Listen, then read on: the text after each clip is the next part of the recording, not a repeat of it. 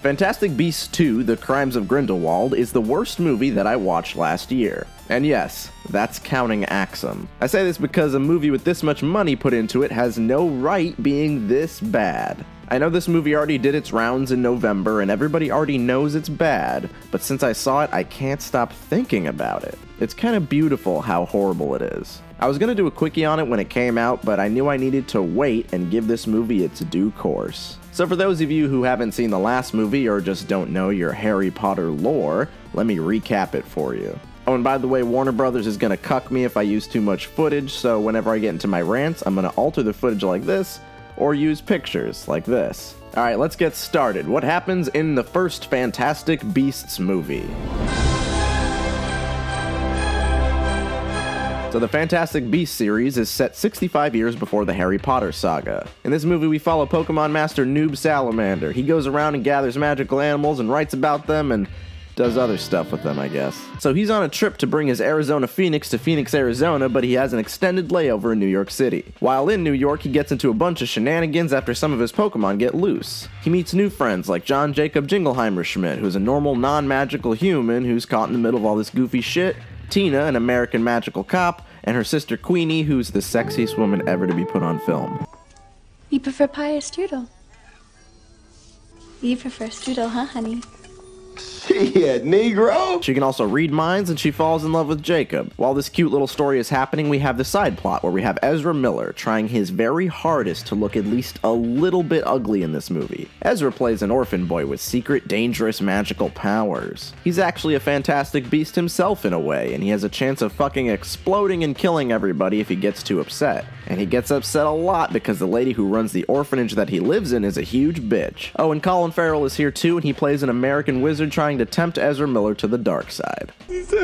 Anyway, after some magical adventures, Newt tries to save Ezra from falling to the dark side and exploding, but he fails. Ezra blows up and he dies, and it's revealed that Colin Farrell is actually Johnny Depp. Boo! AKA Grindelwald, aka a super evil wizard Nazi that likes to kill non-magical people for fun. He gets arrested and he goes to magical jail. Newt goes back to London and he says goodbye to all his friends, Jake gets his memory wiped, and the story ends. All things considered, the movie is not very complicated. The thing is, the movie isn't even really that bad either. I'm among the 3 people in the world who actually kinda like it. The movie feels like a big departure from the other Harry Potter movies, the script is actually pretty good in some places, and the characters are all likable and relatable. I absolutely love the character of Jake Kowalski, and he shines as the best character in the movie.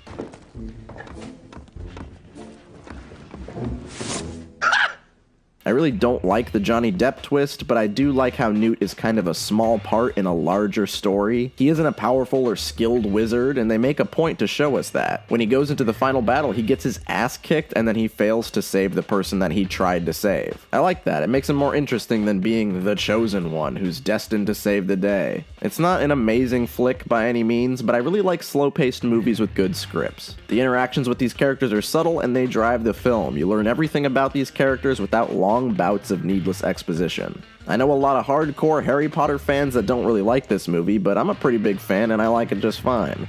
I think it's pretty cozy. Now the problem is, it doesn't feel like there should be a sequel to this movie. Like, not a direct sequel. All of these character stories end in this movie, and that's where our first problem arises. The second movie now has to invent new reasons why these characters have to get back into the story. Now normally I just go straight into the next movie, but first we have to start with how this movie came to be so despised. So before we get into that, let's talk about the fall of J.K. Rowling. J.K. Just Kidding Rowling is the author of the Harry Potter books. She also wrote both of these movies. As you probably know, she is a gazillionaire, and she has control over all executive decisions in the wizard universe as a whole. Her power goes farther than you'd probably think, too. For instance, she figured, hey, Hermione could be black, so instead of just making her black in the story, Hermione is now black in the stage adaptation of The Cursed Child. Even though in the books, she's white. She literally only did this to appease the black Harry Potter fans. And as a black Harry Potter fan myself, yeah, it didn't work. This is something that JK likes to do a lot. She'll make a tweet and she'll retroactively change the story. Sometimes it's to make her world more diverse and inclusive than it actually was, and sometimes it's just weird. The first sign of trouble was back a few years ago when she revealed that Dumbledore was gay the whole time. Now, why didn't she just say so in the books?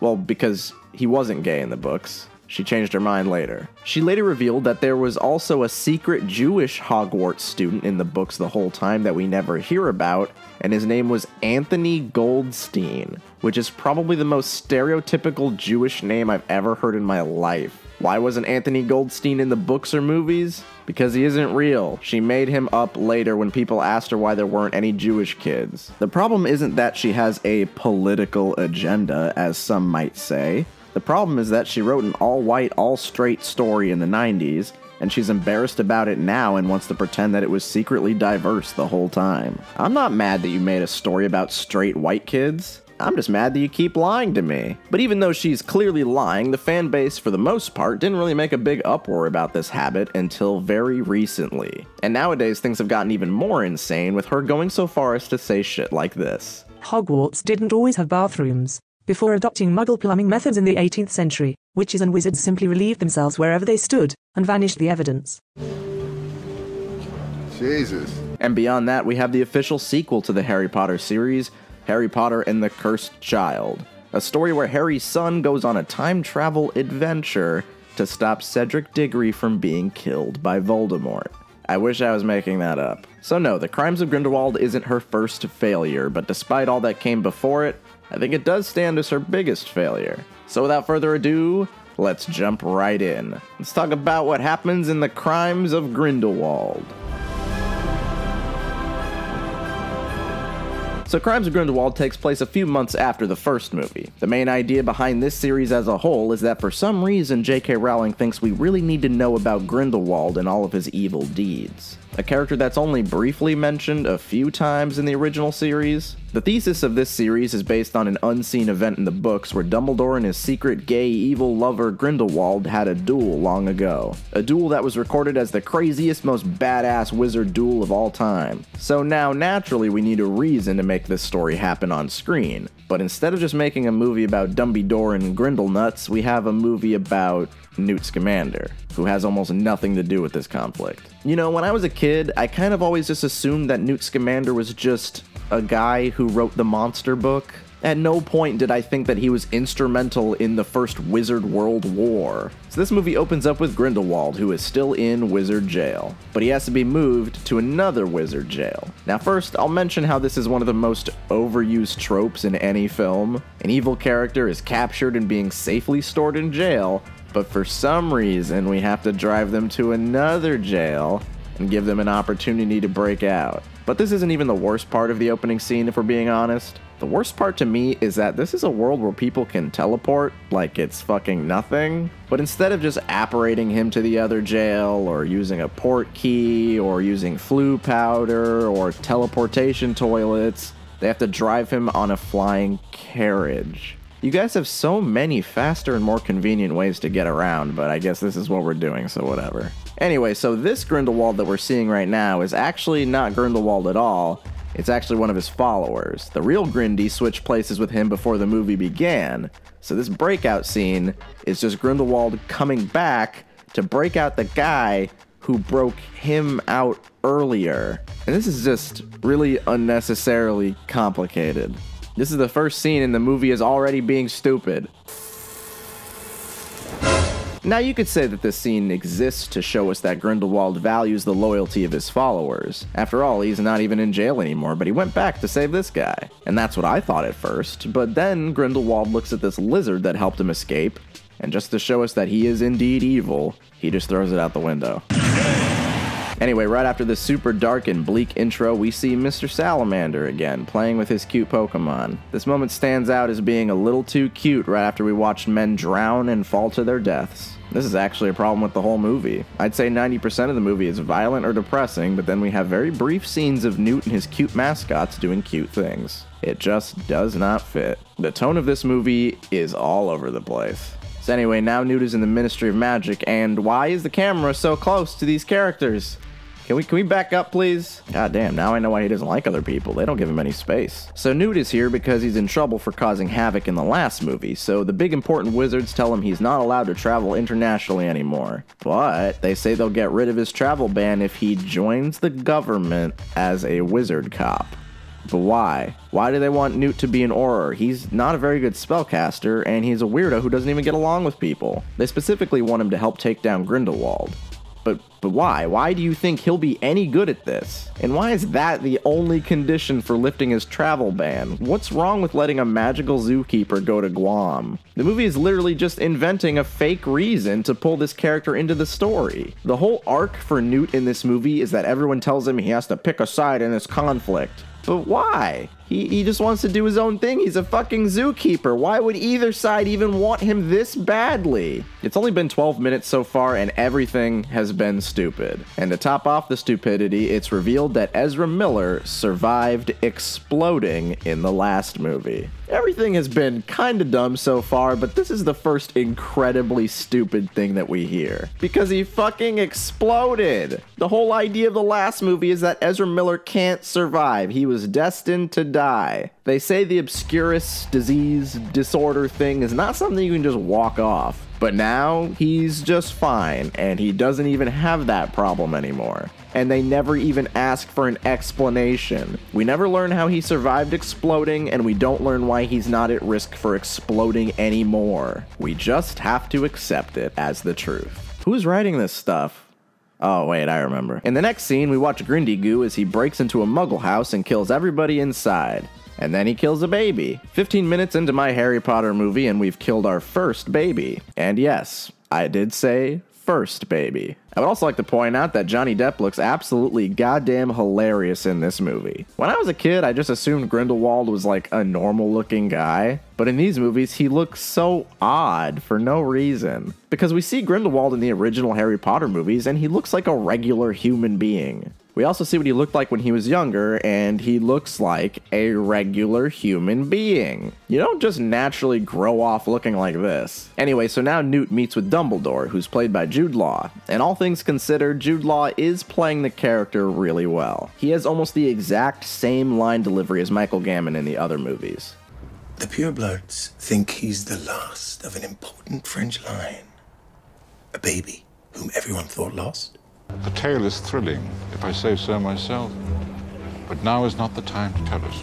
However, I don't know why he goes from dressing like a normal member of society to dressing like, well, like a fucking wizard. I don't know, I guess he got old and he just wanted to wear pajamas to work. To be honest, I can relate to that. So Dumbledore tells Newt that he needs him to go after Grindelwald in his stead. And I ask again, why Newt? He is just a zookeeper. The movie is so concerned with making Newt seem more important than he is, but at the end of the day, he's just a guy. At this rate, they could get any other wizard to do this stuff instead of him. I'm sure there's plenty of skilled wizards who would be glad to help out. Newt just doesn't want to deal with any of this shit, and I don't think it fits his character to take part in this conflict at all. Now, since Newt is being forced into this story for no reason, we now have to force in Jacob and Queenie too. They go visit Newt and they reveal that Jacob's memories just came back. He says that the potion only erased his bad memories, and since he didn't have any bad memories, he's fine. And this is the dumbest fucking explanation I've ever heard. This is an enormous retcon, and it doesn't even make any sense. Why is this memory wiping potion so flimsy? At that rate, everybody's memory should just come back. So we retconned Ezra Miller exploding, and we retconned Jacob losing his memory. And you can't just put emotional scenes into a movie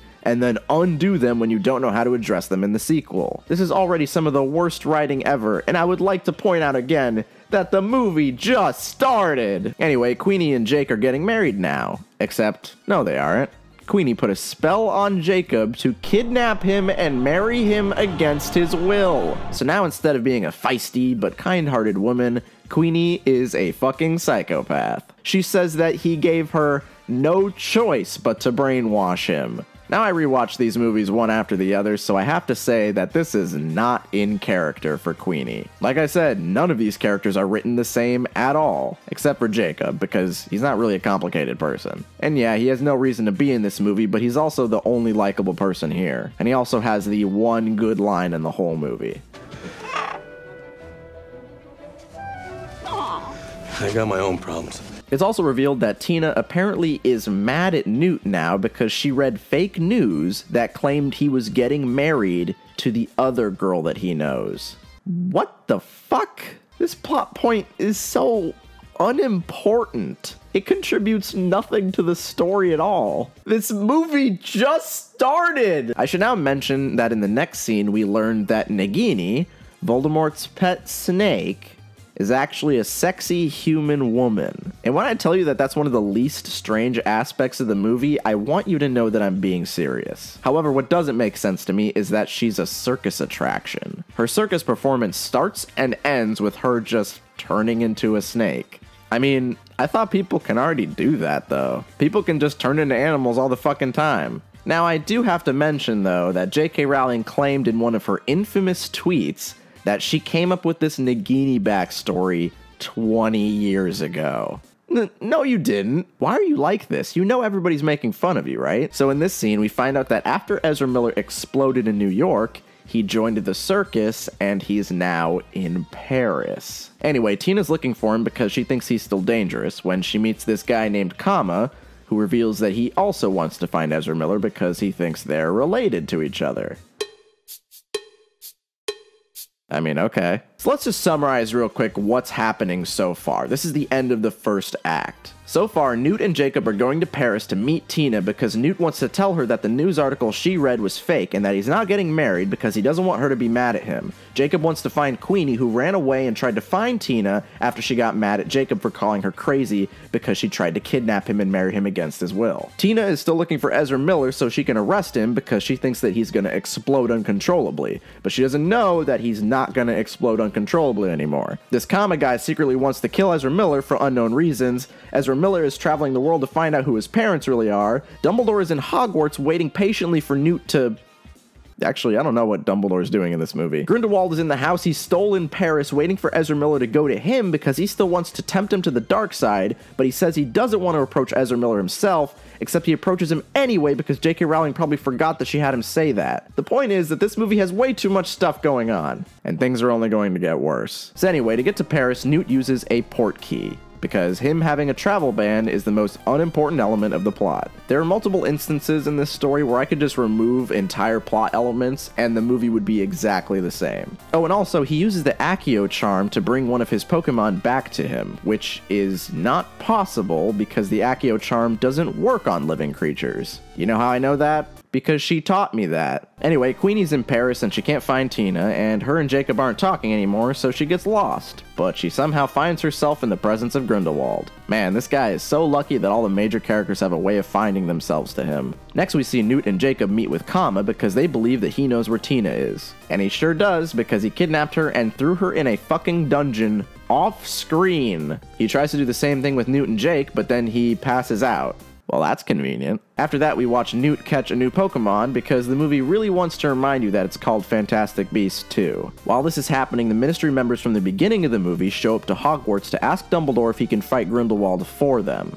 And he says, no thank you, and then they tell him not to be in the movie anymore. Oh, and also Professor McGonagall is here, even though the movie takes place in the 20s, and she was born in the 30s. And if that's not enough, she's also in a flashback that takes place in the 1910s, so fuck me, I guess. In this flashback, we see Zoe Kravitz's character, Leta Lestrange, and we see her and Newt as kids, and we learn why they like each other. Now, since I like giving credit where it's due, I will say that the kid who plays Newt in the flashback is pretty perfect. Like, he looks the part, he acts the part, he's just really good. Oh, and also, this flashback is insanely long. It's scenes like this where you really start to think about how messy this movie really is. Anyway, before Dumbledore leaves the movie, we see him also have a flashback where he remembers the time him and his boyfriend created a magical butt plug that makes it so they can't fight each other. Because, you know, the last thing this script really needed was a ridiculous MacGuffin for the characters to try and get from the bad guy. In the following scenes, we have Newt helping Tina find Ezra Miller, while they dance around whether they like each other or not. They break into this library vault thing for information and they meet up with Leta. And then they get attacked by magical cats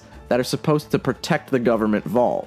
And I'd like to point out that Leta and Tina are both government agents. Is there any other way to resolve this situation? I guess not. I guess we just need a dumb action scene to break up the monotony. Luckily, Newt summons one of his Pokemon and he uses its special ability to literally teleport straight to where the plot is happening. Now, if you guys have been paying attention, you may notice that most of the time, these characters just appear where the story is going to be. Anyway, Kama is here too for some reason, and so is Jacob, because he got bored with not being important in the movie, so he wandered around a foreign country until he found out where the plot was happening. Okay, I'm kidding about that one. He actually got vague directions from a zombie. Oh, and Ezra Miller and the Snake Chick are here too, because, like I said, this is where the story is supposed to happen. Most of the characters just ended up here randomly, and I should probably mention that we're about to watch one of the most insane scenes in the whole movie. This one scene inside this crypt fits so many plot twists and retcons into a 10-minute time frame